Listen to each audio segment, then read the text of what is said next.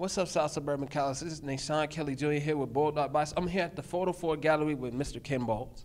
Hello, South Suburban. And if you didn't know, he's a teacher here that teaches photography and art here at South Suburban. How was your experience so far? The experience has been very good. I enjoy teaching here. The students seem eager to learn, and I'm having a great time. Now, as of this moment, he has an exhibit here at the Photo 4 Gallery. And how long would that be lasting? It'll be showing until September 27th, and I believe there's a closing reception that day.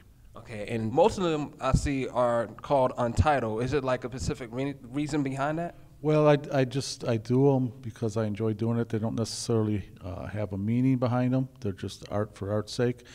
Some of the other ones are, for instance, there's two portraits of my daughter in here, the one called Taylor and the one called Love. An interesting thing about these that you might not realize is several of these were done in a specific process where in the darkroom I took and sandwiched two negatives together in the enlarger, and that's where the ones that have a surrealist look to them, like the one with the pool balls called Donnie, because it's two separate negatives processed at the same time. Now, besides your photography work, you are also an author. Can you explain your latest book and how it relates to photography? Yes, my latest book is called The Dutch in the Calumet Region, and it's the story of the Dutch immigration to this region in the 19th century.